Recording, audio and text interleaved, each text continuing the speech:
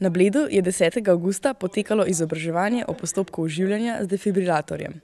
To je naprava, ki jo uporabimo, ko oseba doživi srčni zastoj, ki se lahko zgodi komurkoli, kadarkoli in kjerkoli. Izobraževanje laikov je zato ključno pri reševanju življenj. Dejstvo je, da se vsako minuto po srčnem zastoju možnosti preživetja zmanjšajo za 10%. Reševalno vozilo pa za prihod potrebuje okoli 15 minut. Je že v osnovi problem, da se ljudje ne odločajo, no? Ker imajo strah pred to akcijo. Imajo še vedno v glavi to, no, da bolje, da ne delajo, da ne bojo kakšne škode povzročali, kjer je pa bistvena napaka, no? Ker je večja verjetnost, da bojo kaj dobrega naredili, kot pa narobe, a ne? Ključen je pravilni postopek, ki pomeni prepoznavanje znakov srčnega zastoja, to so huda prsna bolečina, bruhanje, pekoča bolečina. V primeru, da človek izgubi zavest, kličemo na številko 112, nato pa sledi postopek oživljanja. Ko najdemo neko osebo, ki nam leži na tleh, je neodzivna, najprej preverimo stanje zavesti, to preverimo tako, da ga pokličemo. Gospod, ste v redu? Gospod, ste v redu? Pogledamo, če oseba diha. To naredimo tako, da zvrnemo glavo nazaj, opazujemo prsni koš, če se dviguje in spušča. Na obraznem delu pa poslušamo in čutimo, če oseba diha. V našem primeru oseba ne diha, zato bomo najprej poklicali številko 112. Ko opravimo klic in v primeru, da imamo avtomatski defibrilator nekje v bližini ali pri sebi, ga tudi takoj uporabimo, Sicer pa začnemo s temeljnimi postopki oživljanja. Aparat je sila enostaven. Takoj, ko odpremo pokrov, se bo aparat aktiviral.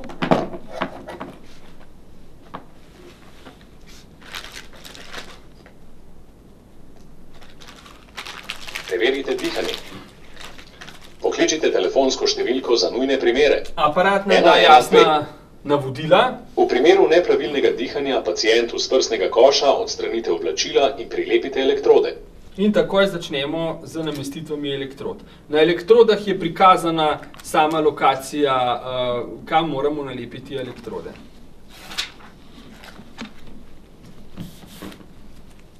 Elektrode prilepite na pacientov goli prsni koš. Aparat zazna, da so elektrode nameščene in izvede postopek. Od tega trenutka naprej se pacienta ne dotikajte več. Analiziram srčni utrip.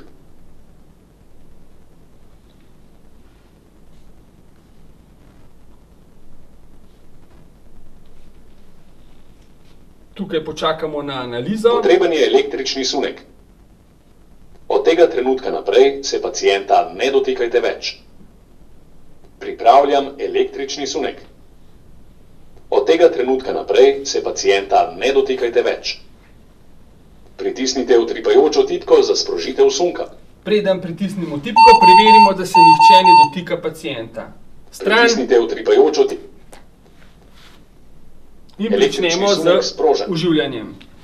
Pacienta se lahko dotikate. Nadaljujte z oživljanjem. 30krat izmenično pritisnite na prsni koš in po metodi usta na usta 2krat vdihnite zrak v pljuča.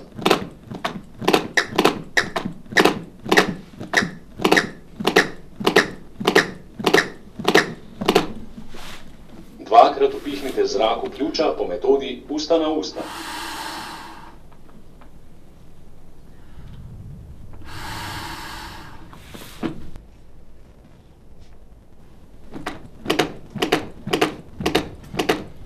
Ta postopek izvajamo 2 minuti, nakar bo aparat ponovno ocenil svoje stanje. Morajo ponesrečenca dati na trdo ravno podlago, da glave ne podlagajo, a ne zaradi tega, da je masaža srca res lahko efektivna. V Sloveniji doživi srčen zastoj okoli 3000 ljudi na leto. Preživi le 4% ljudi. Za primerjavo, v Južni Švici je stopnja preživetja 53%. Stanje v Sloveniji se s čim večjim izobraževanjem in nameščenostjo defibrilatorjev izboljšuje. V Sloveniji se tukaj dogajajo premiki, so vpeljani mehanizmi, da se tudi v šole vstopa, super je to, se s tem srečati ne samo enkrat, mi smo se s tem srečevali vsaj takrat, ko smo delali izpit za avto, potem je pa že vprašanje, koliko. Pri otrocih ta spomin tudi ostane veliko močneje zabeležen, tako da osnovne šole, srednje šole zdaj bojo imeli en sistematičen način vključevanja tako temeljnih postopkov oživljanja, tudi z uporabo defibrilatorja in ostale osnove, ki jih je dobro poznati. Na Bledu so defibrilatorji nameščeni na gradu, v festivalni dvorani, ledeni dvorani, na infrastrukturi ter v hotelih. Ključno je torej samo, da se zavedamo, da je to zelo enostavna in varna naprava, ki ne povzroča poškodb. Potrebno je le premagati strahove in reagirati v takšni situaciji ter nekomu rešiti življenje.